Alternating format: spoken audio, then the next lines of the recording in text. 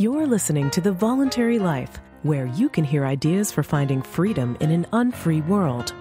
Visit thevoluntarylife.com to connect with the show and hear all past episodes. Here's your host, Jake. Hi, it's Jake here. Welcome to The Voluntary Life. This episode is about entrepreneurship. I'm sharing a chapter from my book, Job Free. In the book Job Free, I describe different strategies for achieving a job-free lifestyle on your own terms. And this chapter is about startups. This was my own journey towards financial independence, was through founding, growing and selling a startup. And in this chapter, I describe some of the pros and cons of this kind of entrepreneurship. If you enjoy this chapter, then definitely check out the whole book, Job Free, which you can get in paperback, Kindle and audiobook format. And I'll put links to those in the show notes. And if you enjoy this, you'll also enjoy my book, Becoming an Entrepreneur, which goes into much more detail about my own experience of building a startup and the lessons that I learned in the process. Again, I'll put links to that book in the show notes too. So without further delay, here's a chapter from my book, Job Free. Chapter 4. Startups. If you want a happy ending, that depends, of course, on where you stop your story. Orson Welles. Derek Sivers' story.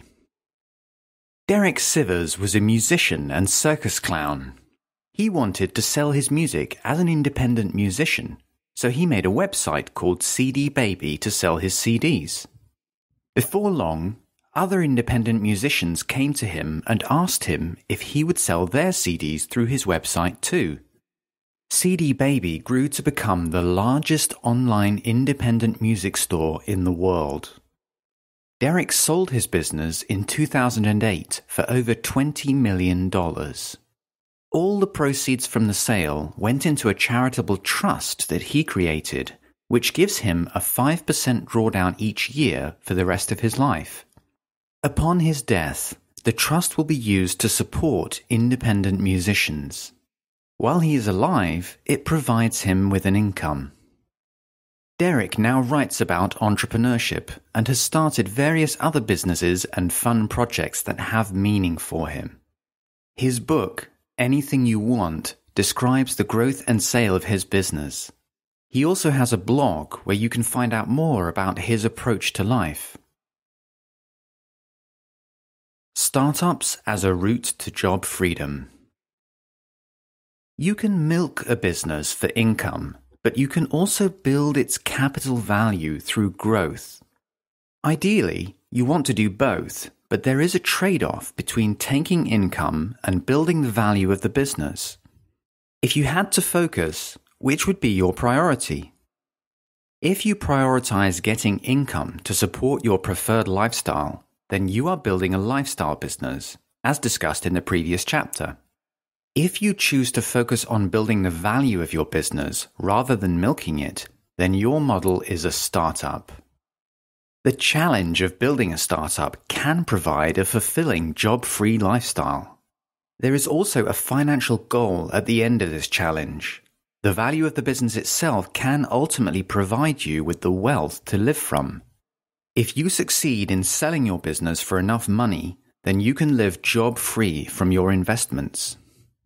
Although startups have a different focus to lifestyle businesses, a business can evolve from either one into the other.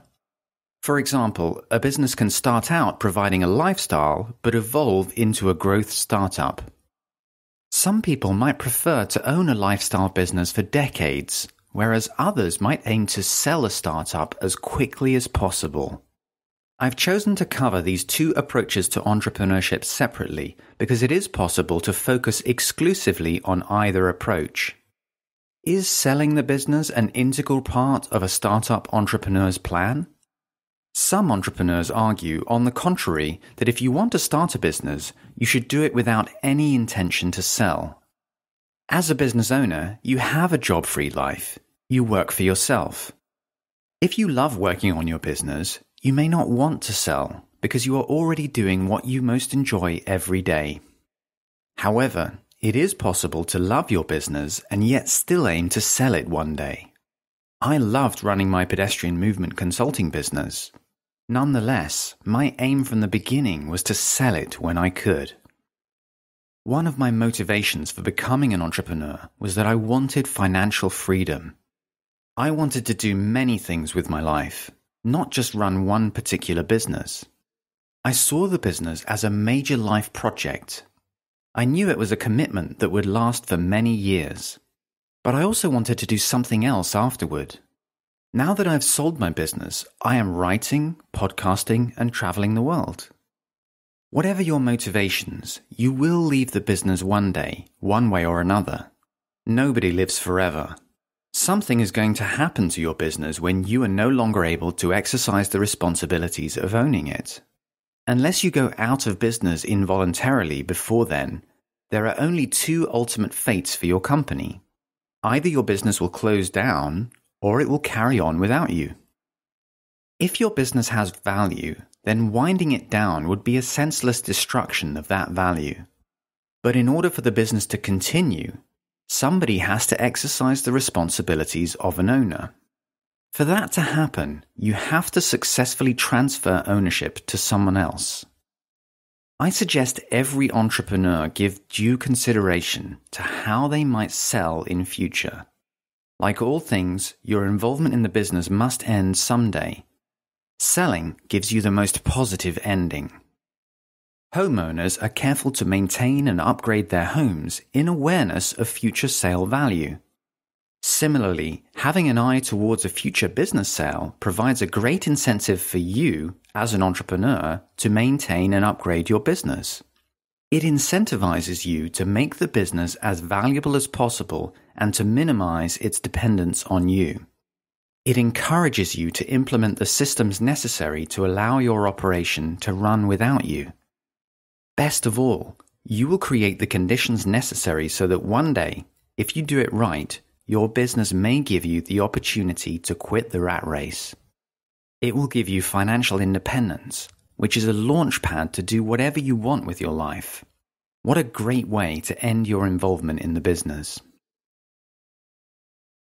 How building and selling a startup works. The strategy for achieving financial independence by building and selling a startup can be summarized in 5 points. Number 1. Start a scalable business, one that is capable of significant growth. Number 2. Grow the business to the size and profitability level that makes it sellable. Number 3. Find a buyer. Number 4. Negotiate a sale. Number 5. Invest the proceeds from your sale and live from your investments.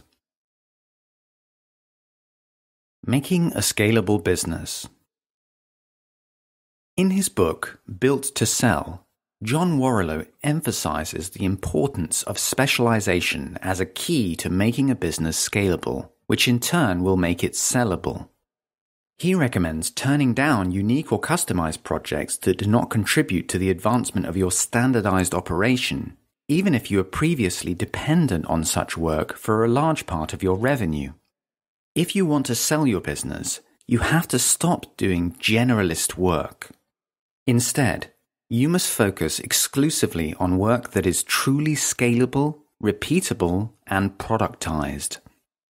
How do you make your operation scalable? In the E-Myth Revisited, Michael Gerber put forward the idea that you should design your business as if it were a franchise prototype. Even if you never intend to set up a franchise chain, by designing your own business as if it were a franchise prototype, you create the procedures necessary for the business to run itself effectively and to allow for growth. Gerber recommends creating an operations manual that details procedures for specific tasks and designates clear responsibilities. Gerber's approach is about getting you, the entrepreneur, out of the day-to-day operations of the business so that the business can grow without you being a bottleneck. He describes this as working on your business rather than in your business. In Becoming an Entrepreneur, I describe my experience with extracting myself from operations in a chapter called Make Yourself Redundant. The ongoing, iterative approach I suggest is threefold. Number 1. Standardize your product or service so that you are not reinventing the wheel each time you fulfill an order for a customer. Number 2. Proceduralize your operations so that all workflows are well defined and can be easily repeated and controlled for quality. Number 3. Optimize your procedures using mechanization and automation to make them as efficient as you can. Growth and profitability. In almost all cases, selling is only viable if your business is both large enough and sufficiently profitable. Many small business owners want to sell their businesses before they've reached the right size or level of profitability. They just want to give up, get out of the business, and get paid. That is not a compelling sales proposition. Let's address the issues of size and profitability in turn. Regarding size, your business must generate enough revenue to make buying it worthwhile for an acquirer. Most potential acquirers will not even look at your business if the revenue is too small. Below a certain level, no deal is worth the transaction cost to them. The legal and administrative costs of buying a business are more or less the same for a company worth a few $100,000 as they are for a company worth a few million. It is much easier to buy a bigger business because the transaction costs become a negligible fraction of the deal, whereas the deal costs alone can make buying a very small company unprofitable. I received this message myself when speaking to some potential buyers during the earlier stages of my business. Although they were interested in purchasing our consultancy, they had a minimum revenue threshold. As a matter of policy, they didn't consider any acquisitions below that threshold. There are always exceptional cases, companies with no revenue that sell for millions because they seem to promise great potential in the future. It is also possible to sell small companies, but often only for a price that will not give you the kind of payout needed for financial independence. In my opinion, any company with a revenue below about $3 million per year is going to be hard to sell owing to its small size. As well as size, your business must also generate a high profit margin in order to be sellable. Again, there are exceptions. Some internet startups sell for good money without ever having made a profit, but these are extremely unusual. The vast majority of business purchasers want to buy an income stream based on demonstrated profits. If you explore potential sales opportunities for your startup at a time when you're making good profits, you will have options for where to take the business. You can either sell or simply keep earning good money. You will have a strong negotiating position. I was not in any hurry to sell because I had a profitable business. I was able to walk away from negotiations until the terms were good enough. Finding a buyer. There are many ways to sell ownership, such as a trade sale, floating your business on the stock exchange, or selling to your employees in a management buyout. I sold my business through a trade sale, which is the most common route to selling a business. It is also the easiest way to sell, in my opinion. My comments in this chapter will focus on this route. The company acquiring your business needs to be big enough to be able to afford the purchase. If an acquirer has less than 5 times your revenue, buying your business becomes a bet the company decision. Should the acquisition fail to deliver on its promise, it would probably kill the acquiring company. No one will want to buy your business under those conditions. On the other hand, if a buyer's business is significantly bigger than yours, then purchasing your business might not make any appreciable difference to their financial performance. In such a case, it might not be worth the effort of undertaking the purchase. Warrilow has suggested a 5-to-20 rule for acquisitions. The purchasing company tends to be between 5 and 20 times the size of the business that they are acquiring. You may be able to sell to a much bigger company if your business has a particular strategic value to a specific buyer. My business provided pedestrian movement simulation and analysis. The multinational engineering consultancy purchased us because they could utilize our specialist expertise on a great number of projects. Purchasing the business did virtually nothing for their end-of-year accounts because we were so tiny compared to them. Nonetheless, the acquisition gave them enough of a strategic advantage for the future to make the purchase worthwhile. They saw opportunities to add our services to many of the much larger projects that they were undertaking, thereby adding significant value to the client and improving their competitive position. Try to find a buyer who wants your business for more than just the impact that you will have on this year's financial statement. A strategic advantage of some kind is where the real value lies. It is important to develop relationships with potential buyers before you consider selling. I was able to sell my business because we had developed strong partnering relationships with many other companies that could potentially have been buyers of our business. Every time you work together with a bigger company in the same field, you're dealing with a potential buyer. If you develop good working relationships, then you build trust and potential buyers get to see the value you provide. That helps the negotiation because you're not starting from zero. You've already got something very valuable that the other party in the negotiation knows about. Buying a company is a difficult task that is fraught with risk. If you want someone to buy your business, make the decision easier for them by earning their trust. An effective way to do this is developing a working relationship with your potential buyer long before any discussion of a sale. Working together achieves two things. Firstly, it highlights the value of your offer because the acquiring company can see your business in action. Secondly, it gives you a platform to earn their trust by exhibiting your dependability in real working situations. As a specialist consultancy, we were often subcontracted by the big engineering company that eventually bought our business. They would add us into their projects to provide specialist expertise. Over a long period, we demonstrated that we added value to their projects. We developed a relationship of trust long before the sale. You may be able to develop partnering relationships with bigger complementary companies that might be potential acquirers. Partnering and affiliate relationships can help grow your business. They are also great ways to find potential acquirers. Like any type of sale, the sale of a business doesn't just happen. It requires planning and work. It requires you to understand the buyer's needs. You, as the seller, have to do the selling. You have to develop the value proposition. I spent over a year working on removing barriers to the sale of my business, on top of all the years spent growing it and making it more profitable. Negotiating a sale. When you sell a business, you exchange your ownership for a multiple of expected future annual profit. The multiple used to determine the sale price depends very much on negotiation and varies from industry to industry. It comes down to how much profit you make and what multiple of that profit the buyer is willing to give you to get ownership of the business.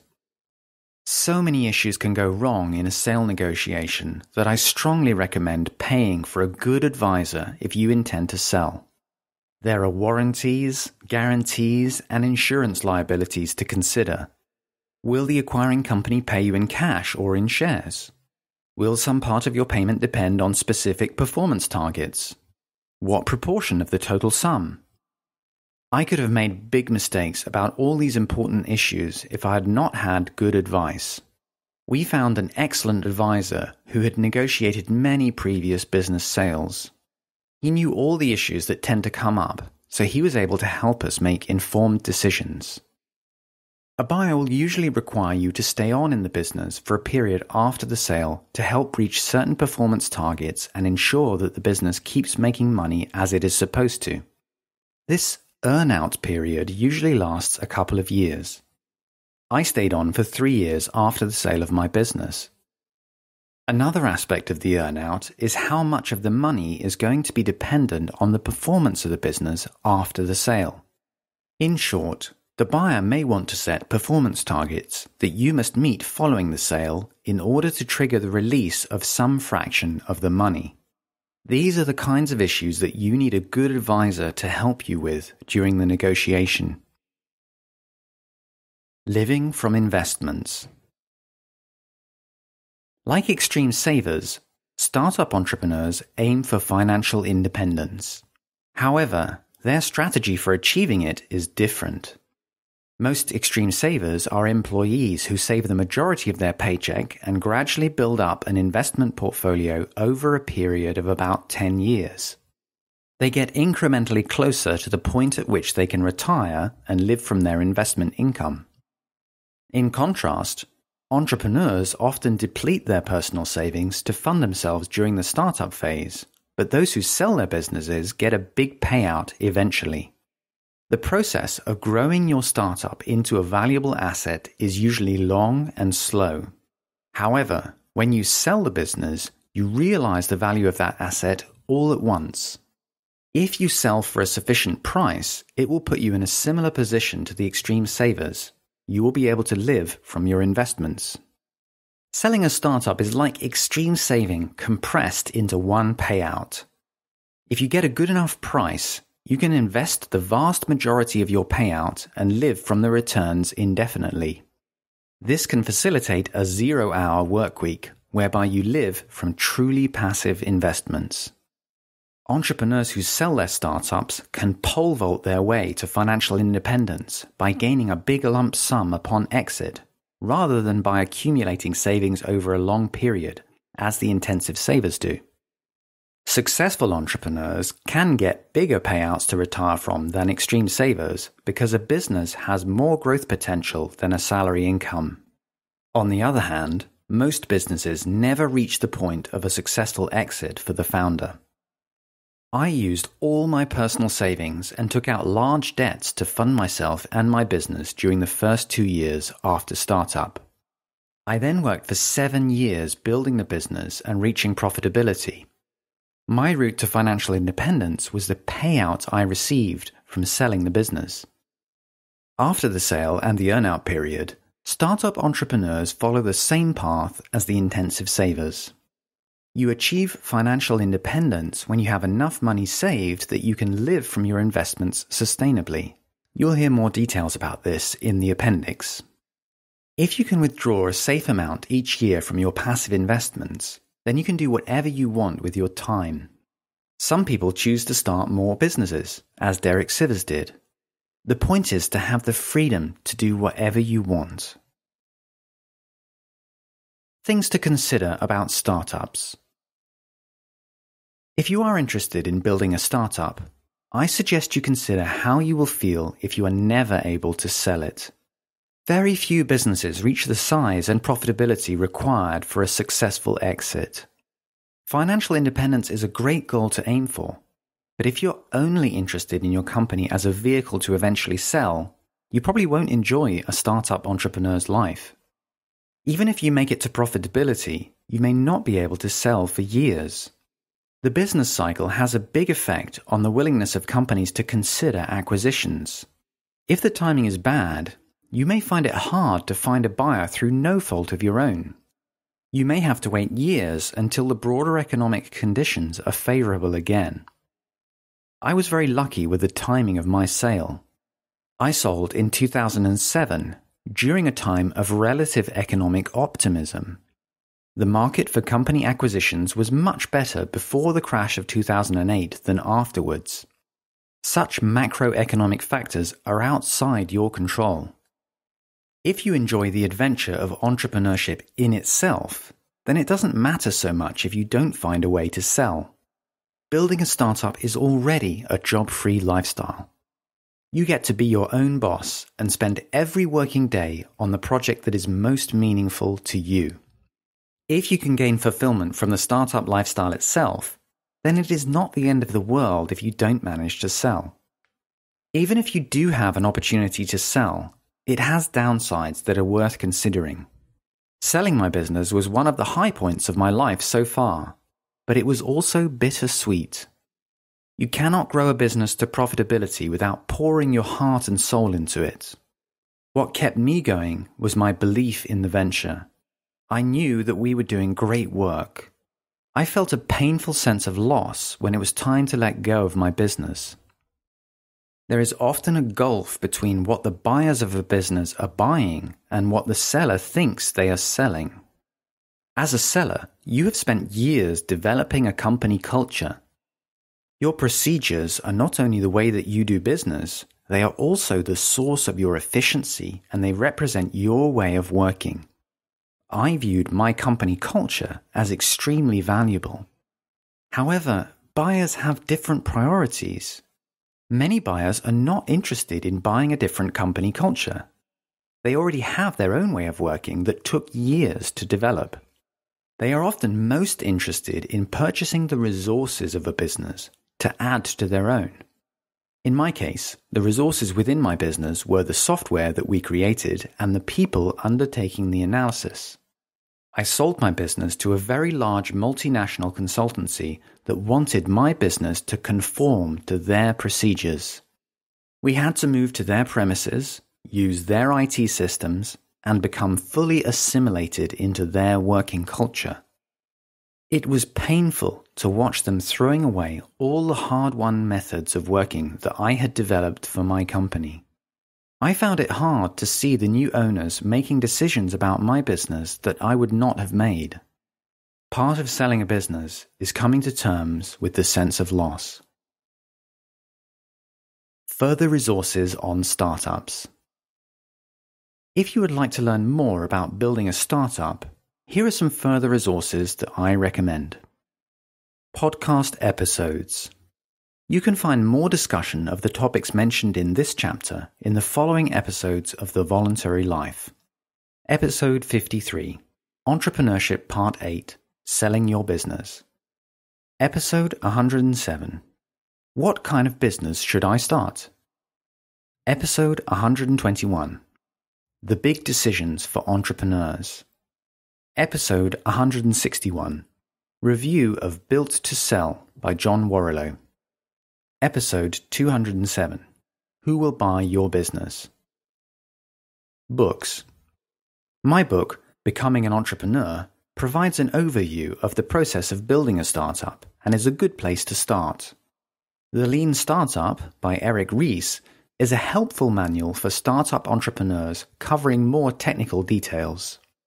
The Art of the Start by Guy Kawasaki is also good as a general introduction. Derek Sivers' book, Anything You Want, is a fascinating account of the process of selling a business. There are two key books on the process of selling. Built to Sell by John Warrillow is a useful how-to guide for the whole process of building and selling a startup. Finish Big by Bo Burlingham has many interviews with entrepreneurs who sold and contains a more detailed discussion of technical topics such as valuation. 3 general entrepreneurship books that I previously mentioned for lifestyle businesses are also relevant for startups. The E-Myth Revisited by Michael Gerber, Rework by Jason Fried and David Heinemeier Hansson, and Harry Brown's book, How I Found Freedom in an Unfree World. The appendix of this audiobook also has more resources on the investment side of selling a startup as a route to financial independence. Thank you for listening to The Voluntary Life. If you like this podcast, please show your support by becoming a patron of The Voluntary Life on Patreon. Your support will help to grow and improve the show, and you'll get access to a treasure trove of rewards, including bonus episodes. Visit thevoluntarylife.com to learn more.